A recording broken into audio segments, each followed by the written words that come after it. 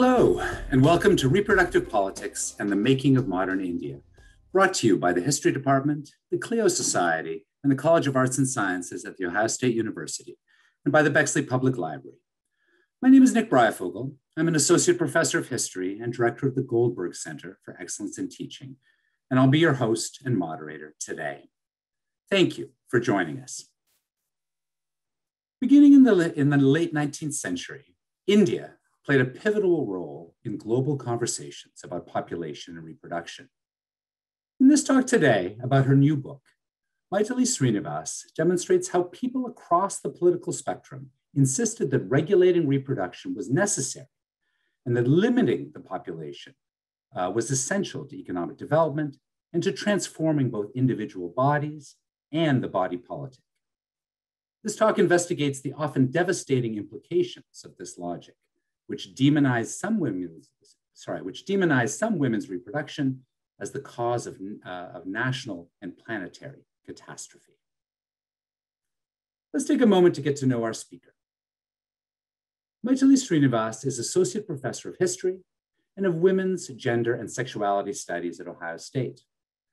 Trained as a historian of modern South Asia, she teaches courses in South Asian and world history, on transnational feminisms, and on reproductive rights, health, and justice. She's the author of 2 books and multiple articles on South Asian women's history, and she serves as a board member of Women Have Options, Ohio's statewide abortion fund. With that introduction, let me lay out the plan. Professor Sreenivas will begin with her talk, and then she'll take your questions and we'll open things up for discussion. If you're interested in asking a question, please write it in the Q&A function at the bottom of your screen at any time, and we'll do our best to answer as many questions as we can. Now, without further ado, let me pass you over to Professor Mytheli Sreenivas, who will take us on an exploration of reproductive politics and the making of modern India. Over to you, Mytheli.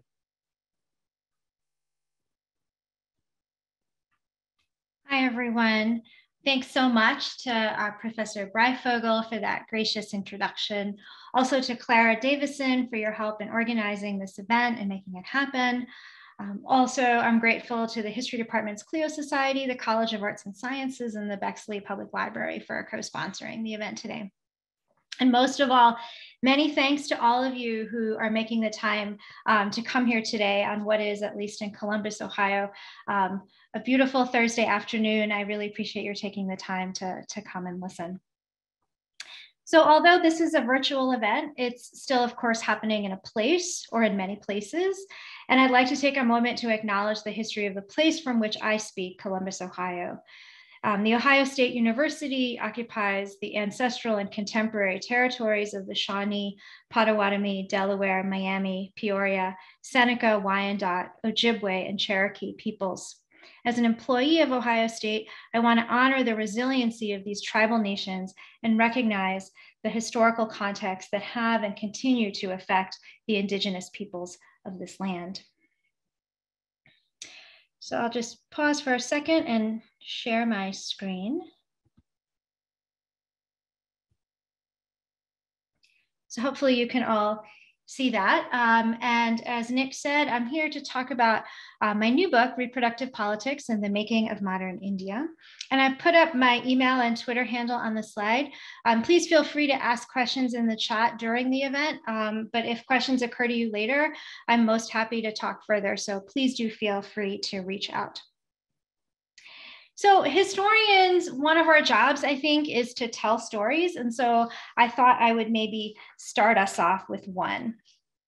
And this is a story of something that happened on November 24th, 1952, when hundreds of delegates and observers gathered at the Sir Kawastri Jahangir Hall in the Indian city of Bombay for a conference about birth control and family planning.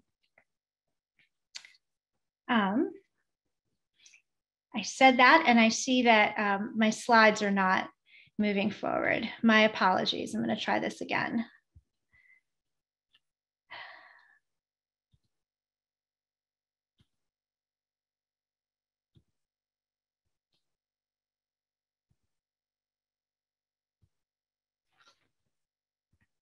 Yay. Okay, so there goes my narrative flow, but this is the Kawasji Jahangir Hall in Bombay that I was talking about. It's a really beautiful building, and there's a map showing you in India where the city of Bombay or Mumbai is. So they gathered in this hall, and the swelling crowd soon exceeded the expectations of the meeting's organizers, including Dhanvanti Ramarao, who was the president of the Family Planning Association of India. Ramarao, who was a veteran of the Indian feminist movement, had agreed to host the conference at the request of Margaret Sanger, the American birth control activist. And here are the two of them talking together. But Ramarao had warned Sanger that attendance at the conference might be low. The Family Planning Association of India was a brand new organization, and she was unsure if there would be any interest in the conference. But that evening of November 24th put Ramarao's fears to rest. The main auditorium was soon full to overflowing, and the balcony was standing room only. The organizers hastened to get more chairs, but eventually they were forced to turn people away. The first speaker to address this packed and overcrowded hall was Kamala Devi Chattopadhyaya, and that's her here. Kamala Devi was a veteran of the Indian nationalist struggle against the British and was a towering figure in the Indian feminist movement.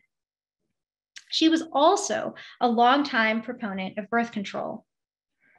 In her younger days, she had spoken forthrightly about contraception as a necessary component of women's freedom from the patriarchy. As she wrote in 1939, masculine-dominated society always stresses the importance of woman as a breeder. Woman freed from the penalty of undesired motherhood will deal a death blow to man's vested interest in her.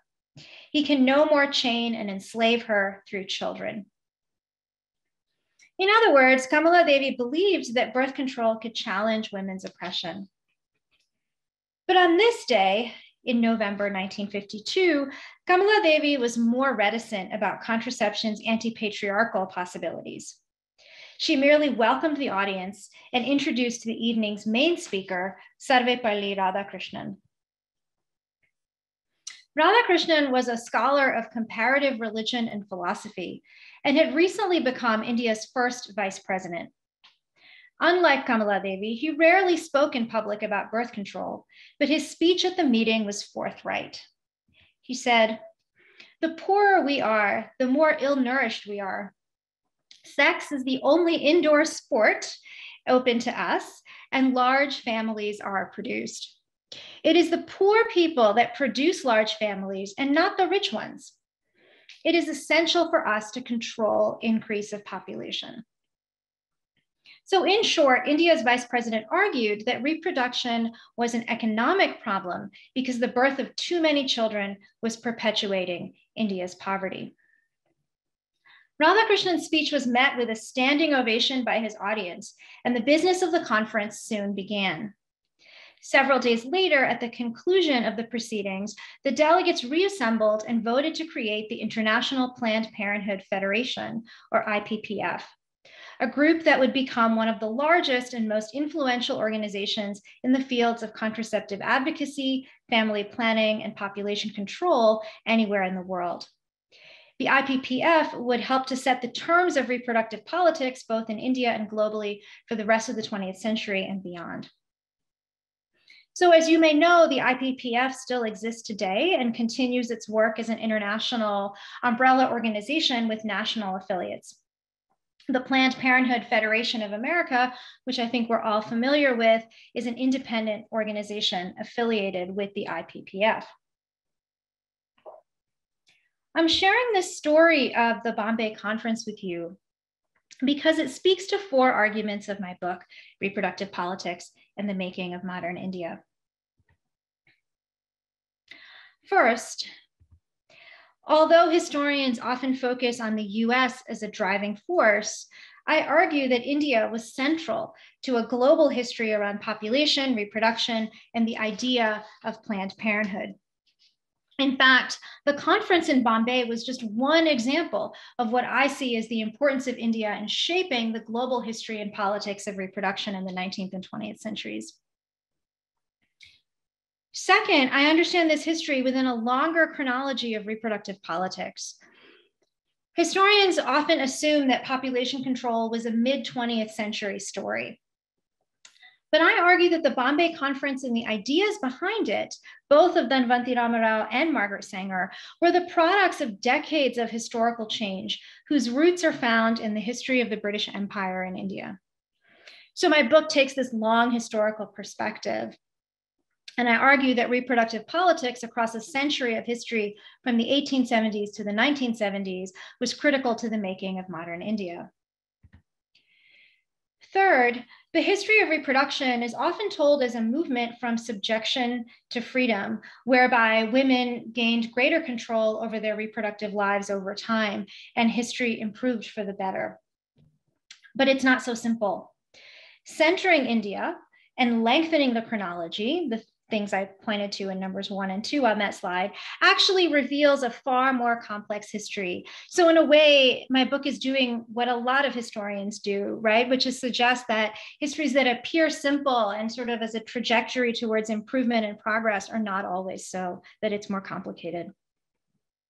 And fourth, as we see from the Bombay Conference, there were at least 2 competing ideas about the meaning and purposes of birth control and Planned Parenthood. One was Kamala Devi's idea that birth control was a means of liberation. The other was Radhakrishnan's argument that it was primarily an economic question necessary for ending poverty and promoting development. And here's my spoiler alert, Radhakrishnan's ideas would eventually win out. I show that reproduction became an economic question in the modern era, and this eventually gave rise to global movements for population control. How this happened and why it did is the central story of my book. When I started my research, I was motivated by an initial question. When and where in India's modern history did reproduction become a subject of politics? Obviously, people have been reproducing for a long time, right? There are long histories, cultures, folklores, and beliefs about appropriate reproductive practices in every community. But I was interested in something a little bit different. What were the moments when reproductive practices, that is, practices around sexuality, childbearing, birth control, marriage, fertility, etc., became seen as a public problem? And how did they become subject to public, often state and legal intervention? This is the kind of reproductive politics that I trace in the book.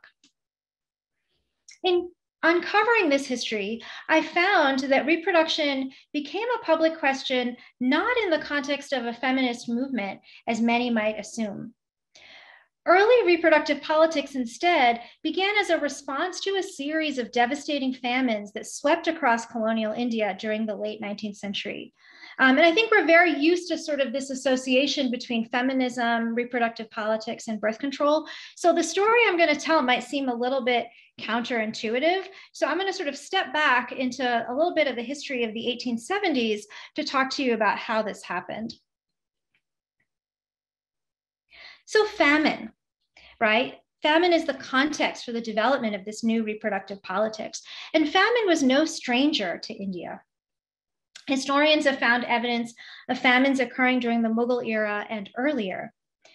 However, the late 19th century famines were different in their scope and their scale. They affected huge geographic areas and they caused tremendous mortality. For example, a famine that gripped southern and parts of Western India from 1876 to 1878 led to the loss of at least 5 million lives. In retrospect, historians have shown that India's specific position within a British imperial economy was a root cause of this tragedy, right? In other words, India's position as a colony and its impact on Indian peasants. However, British imperial administrators at the time rarely looked to their own administration as the cause of famine, right? They were reluctant, essentially, to blame themselves. Instead, they found Malthusian explanations for the tragedy around them.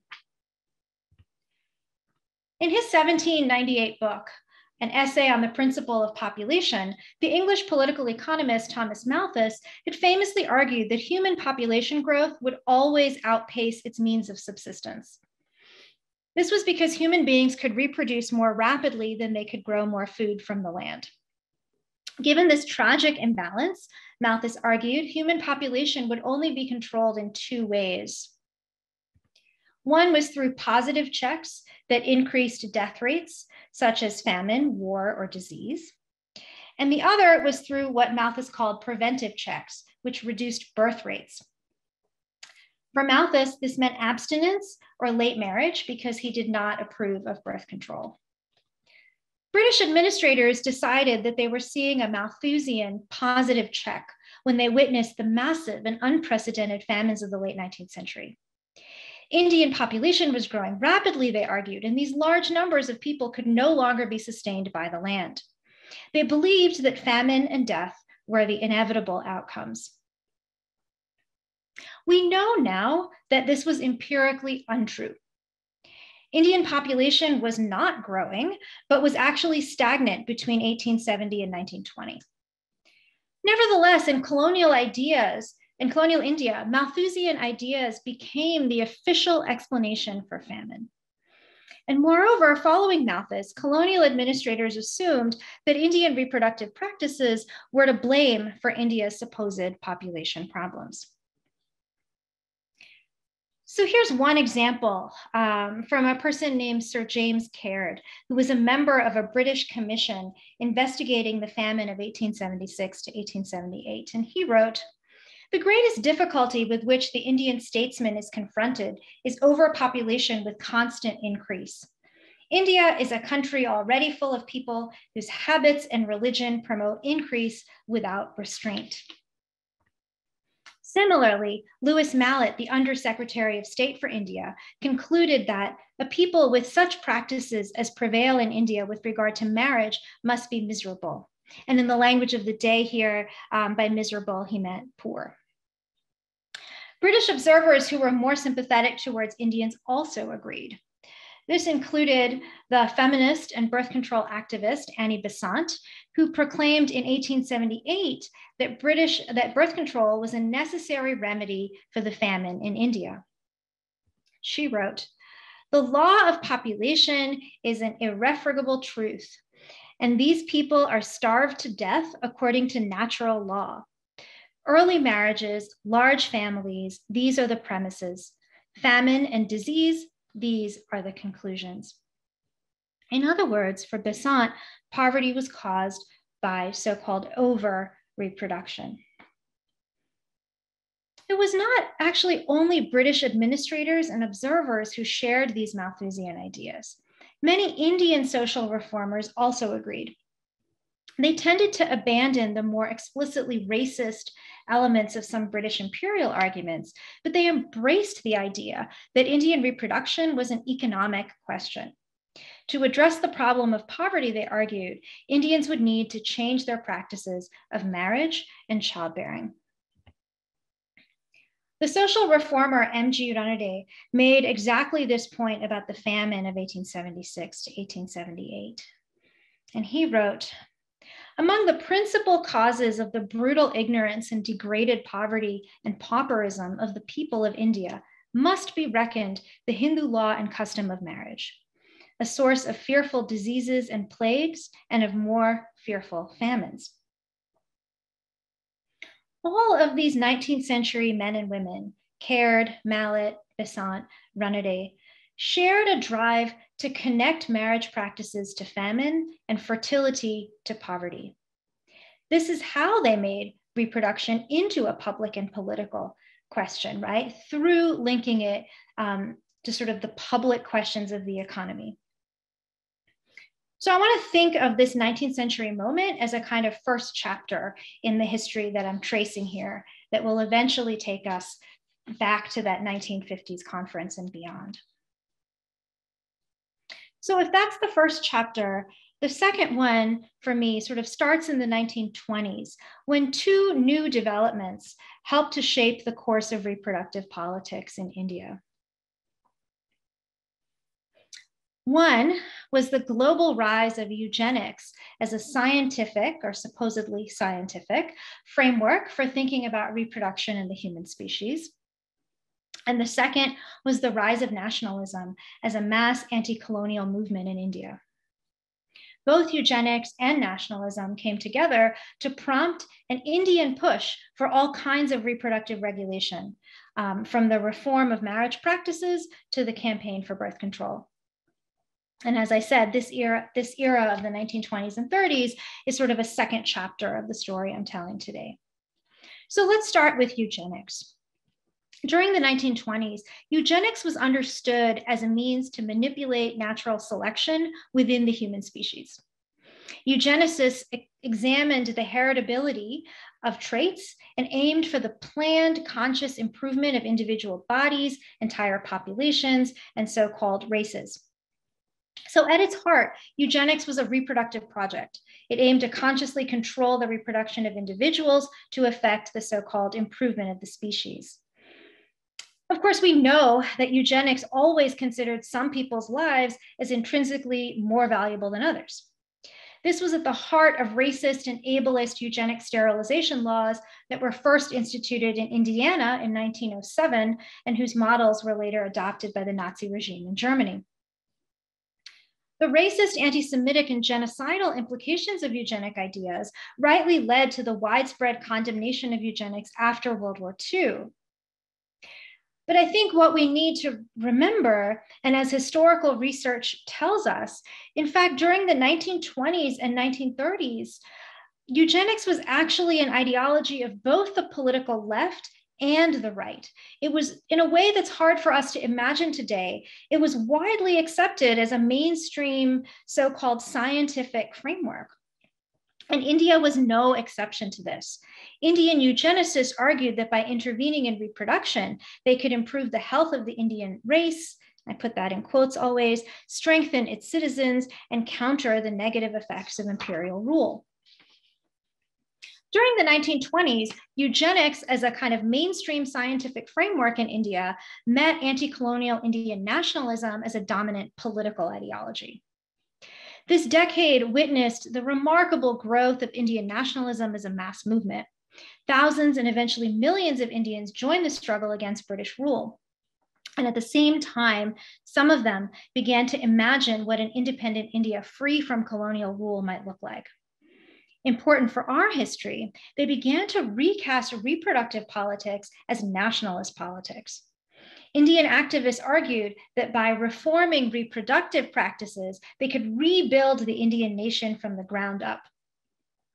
Reproductive reform would both prepare India for independence and ensure the new nation's success on a world stage. The feminist and nationalist Lakshmibai Rajvade made exactly this point when she called upon the Indian women's movement to endorse birth control.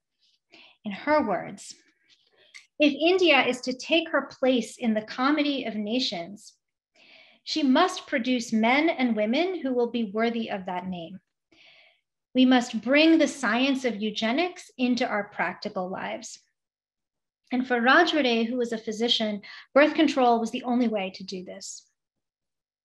Women like Rajvade ushered in a new reproductive politics in India during the 1920s and 30s. Indian feminists, eugenicists, nationalists, scientists, and others all argued for reforms in the customs around marriage, pregnancy, childbearing, and infant care. And importantly, birth control. In fact, this is how contraception entered into the realm of public politics in India. It became part of a nationalist project to produce healthier mothers and stronger citizens. This idea became the dominant position of the Indian feminist movement in this period. And here's an example from Hansa Mehta, who was president of India's largest women's organization, the All India Women's Conference in 1946, on the eve of Indian independence. And this is a sort of longish quote, so you'll have to bear with me. Mehta said, "Women shall have a right to limit her family. It's the woman who has to suffer bearing children, looking after them and bringing them up in a civilized way. The right to decide the family should therefore belong to her. Women should be conscious of this right, but she must learn to exercise for her own good, for the good of the family, and for the good of the country. India is overpopulated and its population is going up while her resources are limited. Unless something is done to check this upward growth of the population, poverty, starvation, and all the evils that follow in their train will be our lot. So Mytheli is making two points here, and they should be familiar to us because we've seen them both already. One is that birth control is a woman's right, echoing back to Kamala Devi's speech in Bombay.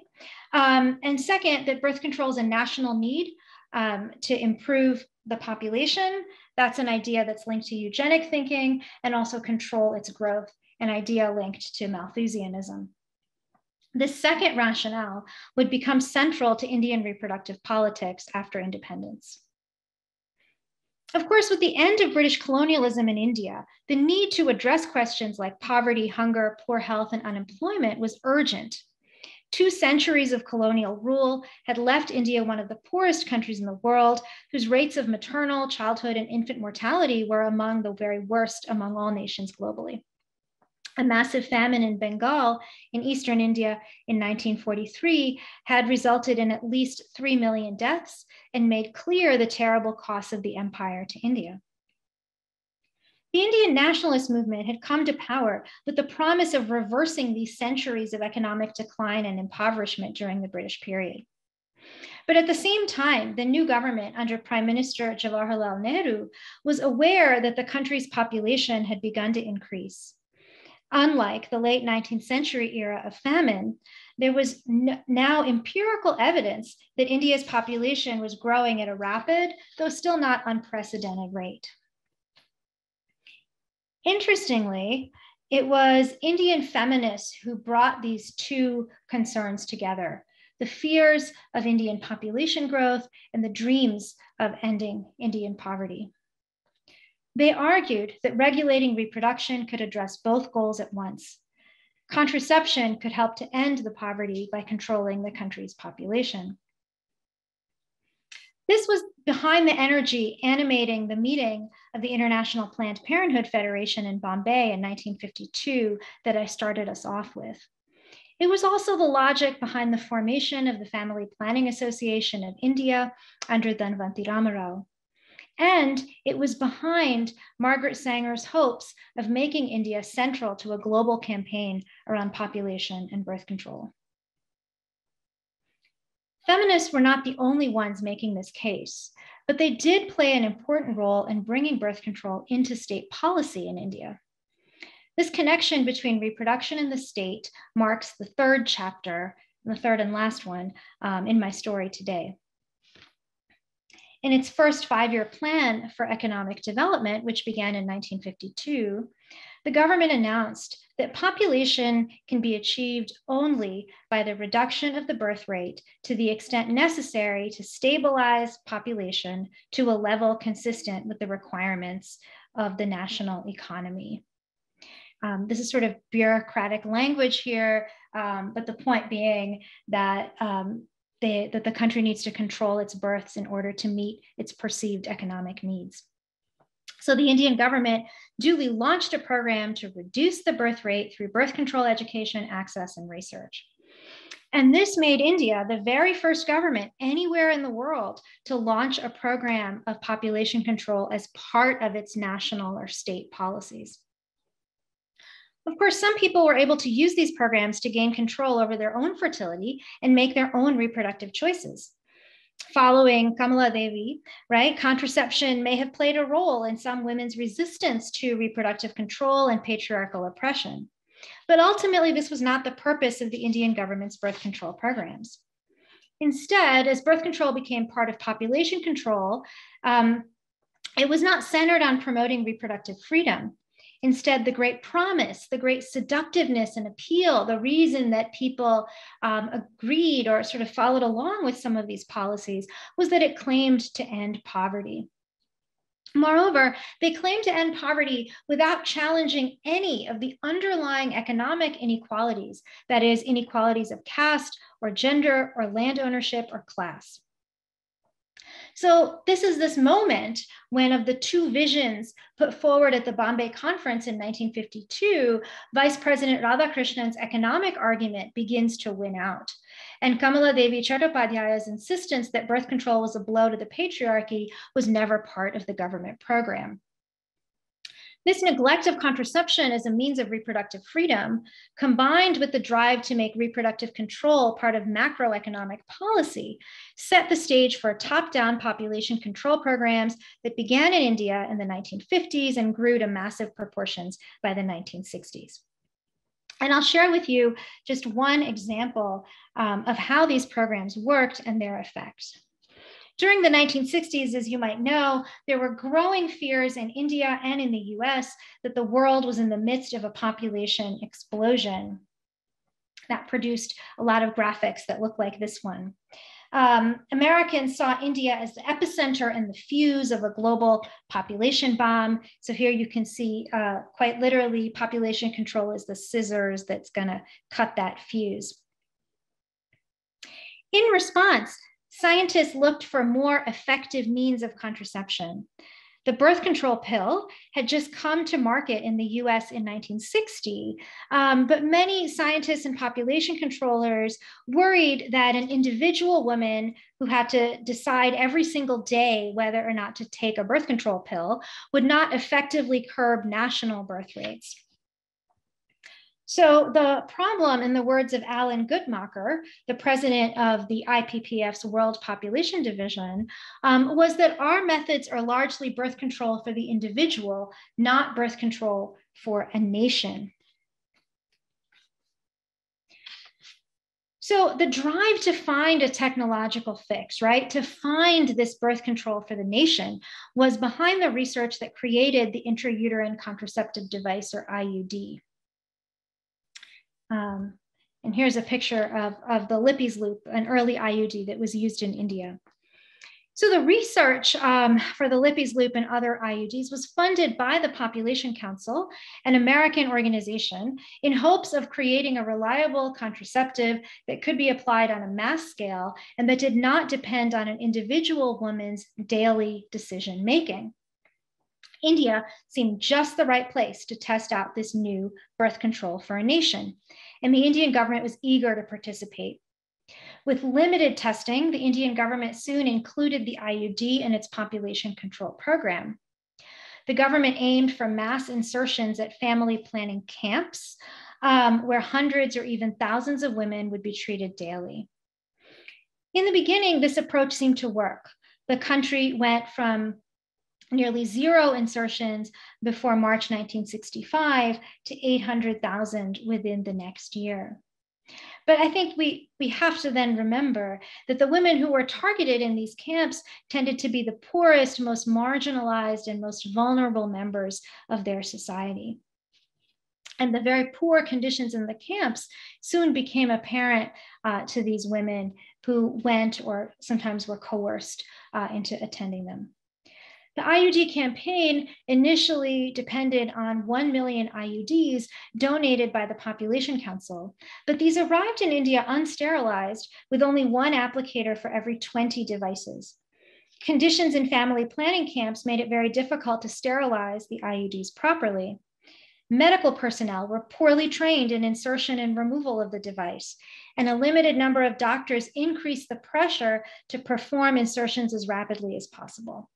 Many women received little to no follow-up care after an insertion. Complaints of pain, excessive bleeding, or other complications were often ignored. As news of these problems began to spread, IUDs fell rapidly out of favor, and women refused in large numbers to be inserted with the device. The result was a dramatic decline in insertions after 1967, just 2 years after the program started. So in many ways, India's experience with IUDs serves as a cautionary tale. It can tell us what happens when reproductive choice and health are so thoroughly, completely pushed aside by an economic logic whose aim is to control population. The logic produced an IUD campaign whose primary goal was a top-down approach to controlling fertility, which considered health and safety only secondarily, and sometimes not at all. This logic thoroughly defeated that other strand of the birth control movement, which I've been trying to follow all along, the strand that understood contraception as facilitating reproductive autonomy, and maybe even as a feminist or anti-patriarchal technology. In other words, women could have used the IUD to control their own fertility, but it instead became a mechanism to assert state control over women's bodies. And it justified this control by insisting reproduction was an economic question, even at the cost of women's lives.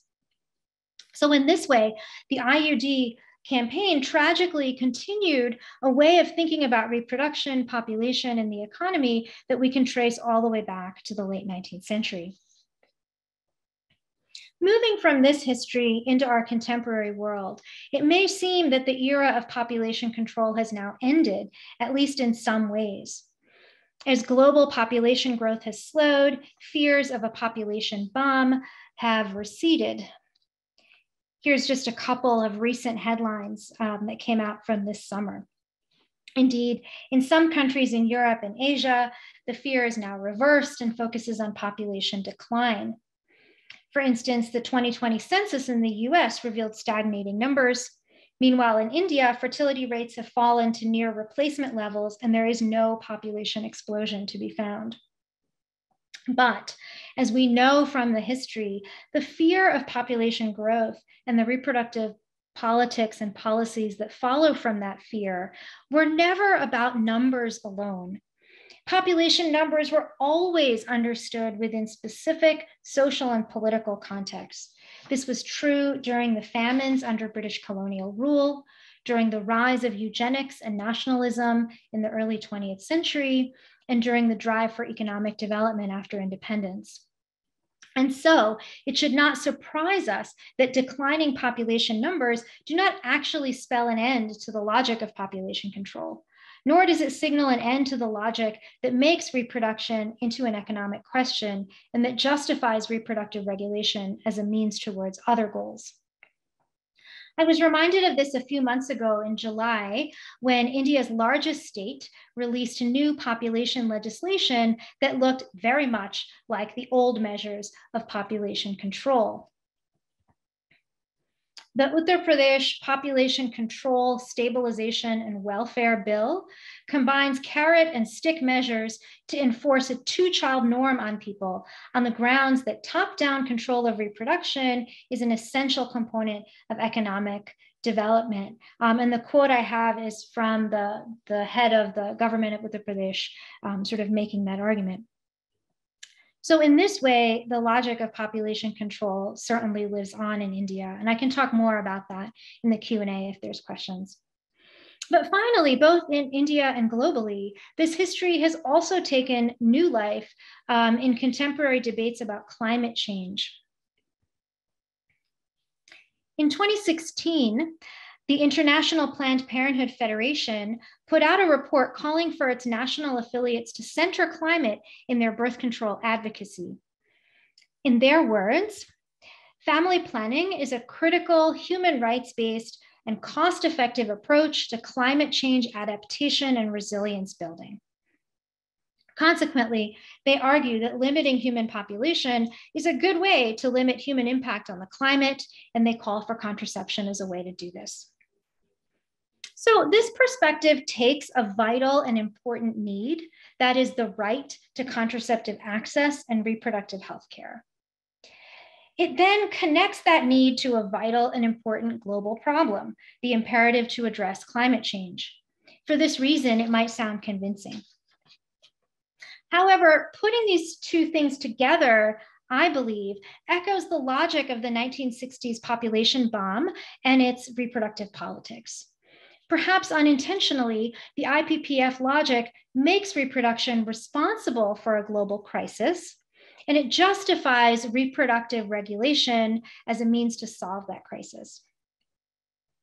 But at the same time, if we step back and think about this a little more, turning population control into a measure to address the very real consequences of climate change tends to place the blame and responsibility for rising global temperatures on the reproductive practices of poor women, right? Precisely those poor and marginalized women who are the least responsible for global greenhouse gas emissions.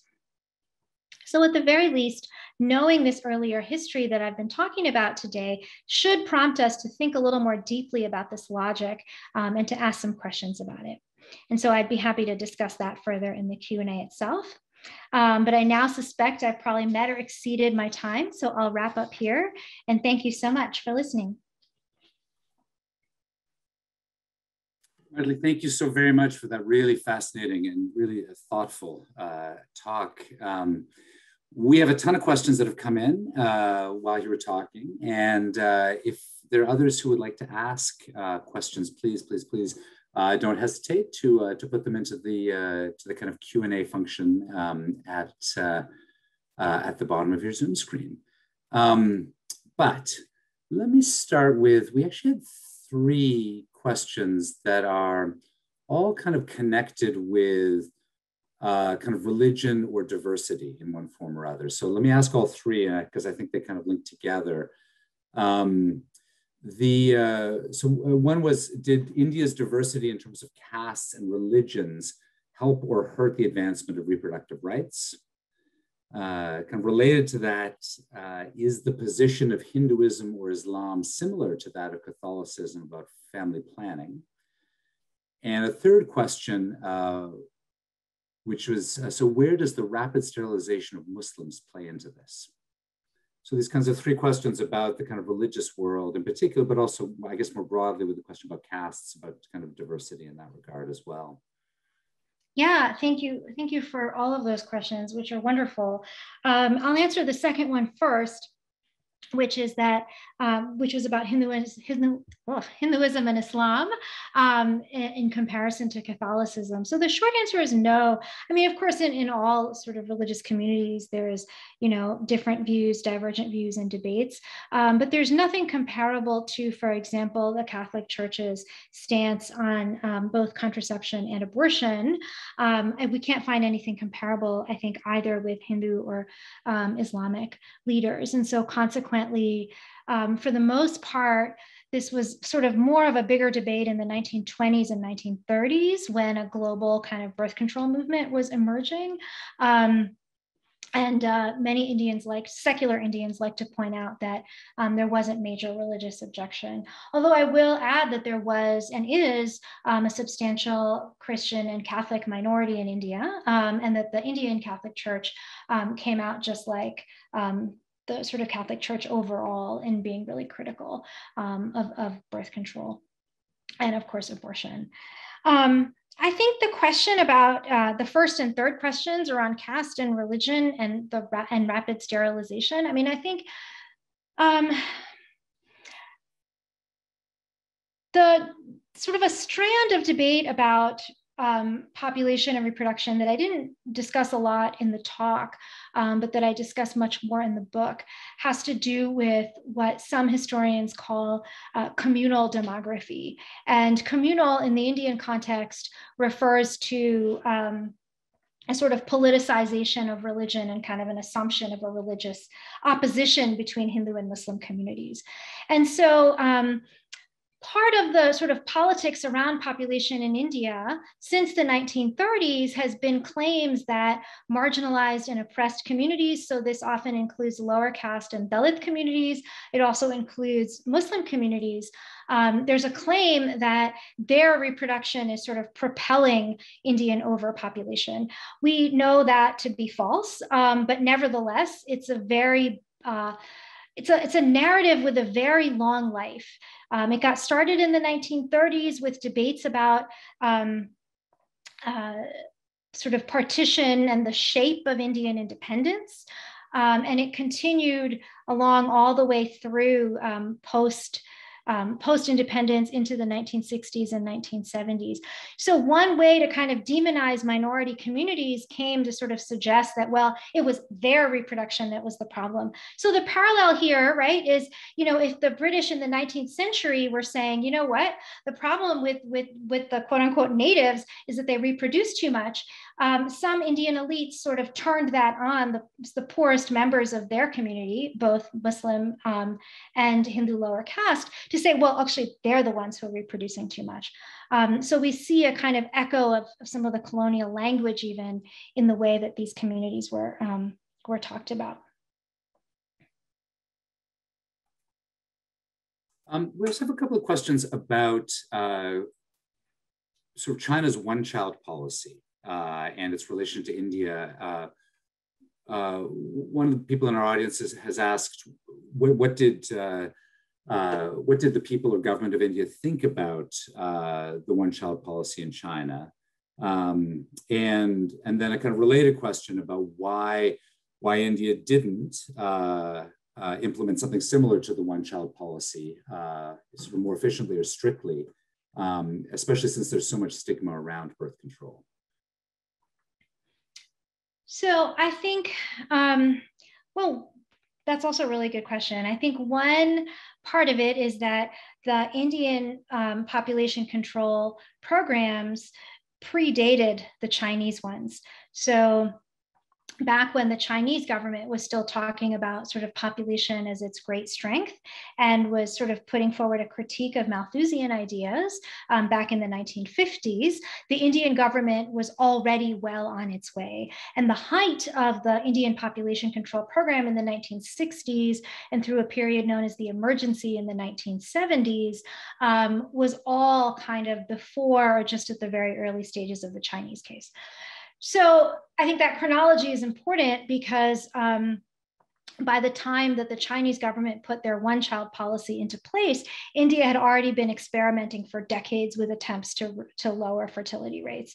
Of course, the Chinese government was far more quote unquote successful in meeting those sort of targeted fertility rates than the Indian government ever was. That had to do, I think, with the sort of nature of policies that were put into place and the willingness of the government and ability to sort of enforce authoritarian policies, often at great cost, right, to the populations that were involved, at great cost to women's rights and sort of women's bodily autonomy in particular.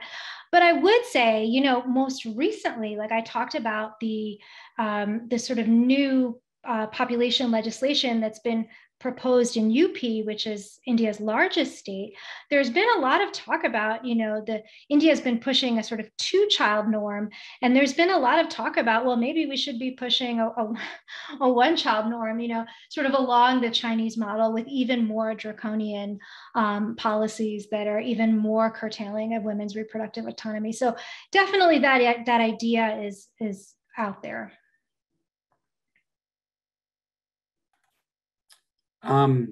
Speaking of the 1970s, one of the people in our audience was interested in knowing, was the sterilization program of Indira Gandhi in the 1970s a result of the view of birth control as an economic need?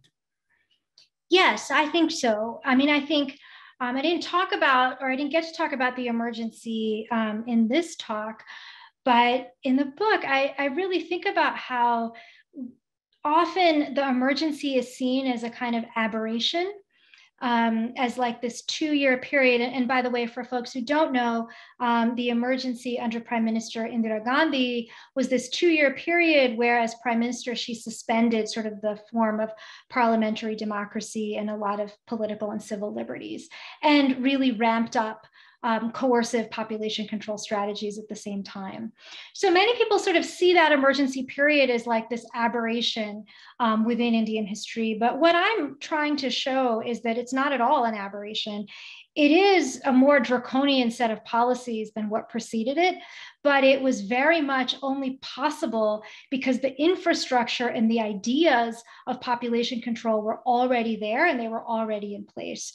And in response to that part of that question, it was very much a set of claims around controlling population in order to promote economic development. And Indira Gandhi and her son, Sanjay Gandhi, who was sort of in charge of some of this, was very open about saying that that was the case.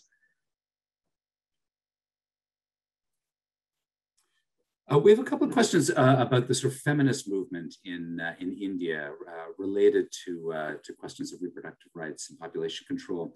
So one asks, do you think that a rise in the feminist movement in India will be or has been the main factor that would encourage the use of birth control? And then also a question asking, how did India's feminist movement react to the population control measures of the 1960s and other points, I suppose, too? Mm-hmm. Yeah, those are both really good questions. I think to talk about the second one first, I think that the Indian feminist movement has a kind of, I would argue, a kind of troubling past in relation to population control. So it's certainly true that feminists in the 1960s spoke out or were among the first to speak out against some of the abuses that they were seeing in something like the IUD campaign. And this is sort of a shout out and an acknowledgement to really the incredible feminist work that's gone on since then in order to make those violations of women's reproductive autonomy kind of visible and to hold governments publicly accountable. So absolutely the Indian feminist movement now has been really key. But in the past, the 1950s and in the early 1960s, actually many Indian feminists, sort of the mainstream and affiliated with the Nationalist Congress Party, saw themselves as the primary vehicles whereby population control or reproductive control could be brought to the masses. They actually saw that as a kind of a feminist act. And one can understand why, right? There was certainly part of this story that I tried to show was a real desire among these feminist groups to give women control over their own reproduction. But it was constantly coming up against this other, I think, more nefarious logic that was about, controlling reproduction for economic development. And as that won out, some feminists sort of turned away from the whole campaigns, but others, including the Family Planning Association of India, that kind of got the whole ball rolling in Bombay, was really active through this whole period and participated in the programs of coerced sterilization, for example, during the emergency. So that's part of this kind of complex history too. But as for just briefly whether feminist movements have been important in women using birth control, I mean, on one level it's hard to say, but I do think that one of the things that we've learned from all of these decades of looking at these top-down programs is that people make the choices that they want to make, and they're not usually because of government directives unless they're actually coerced. And so in that case, I think that people had, when they had access to contraception, they made choices on whether to use it or not based on their own sort of desires and needs and goals for their own families. So I wouldn't necessarily say that, for example, feminists in the 1950s and 60s had a big impact on those individual decisions. But certainly I think the rise of a feminist movement and since the 1980s, a sort of new wave of feminism has sort of opened the doors for at least more conversation about these subjects in public. Related to that, we have a couple of questions kind of thinking about the ways in which kind of blame is placed upon the poor or marginalized women, or the ways in which these poor or marginalized women often are losing control of their bodies in this whole process. And so one of them asks, please elaborate on the ways that women were coerced to attend IUD camps. Is there information on outcomes for women who received IUDs when there was only one tool for 20 IUDs? And a second kind of related question, which I think takes that story more towards the present, since most of the blame is put on poor and marginalized women, is there any information on any practices that are still that they are still forced to do or don't know about, so they just do it? So I think coercion is a I'll say this a million times now, this is a complicated story, right? Because there was, the programs were not explicitly coercive. In other words, there was no law that said a particular person had to get an IUD. But there were all kinds of ways in which people's contexts could become coercive. So, for example, there were incentives that people would, that the government put forward in order to sort of, encourage people to get an IUD. But that incentive, if you had plenty to eat and a good income, a small cash incentive might not matter to you. But if you didn't, that quote unquote incentive could operate in a coercive fashion, right? If it became one way or potentially an only way that a person could sort of obtain, their next meal or the food they needed or the cash they needed for other expenses. So the context of these camps could become coercive. And we know from some evidence that they were. It's interesting, people who were involved in these programs did not tend to document instances of coercion, right? They didn't want to implicate themselves. So in the archives, I found sort of like funny dancing around this issue, where like a police commissioner might write, I strongly encouraged, these women to go get an IUD, or I would report them for having an illegal marriage, for instance, right? This is not necessarily widespread, but clearly there were all kinds of coercive mechanisms within the society that people mobilized. Very quickly, as for outcomes, there has been some research done about, for example, the numbers of people who got infections, et cetera, from IUDs. I don't have all that data in front of me, but we do have better data for the more recent period when there have been cases, for example, of conditions where devices were not sterilized or where there other precautions were not taken that have led to the deaths of women, most recently a few years ago. So definitely those kinds of abuses still continue.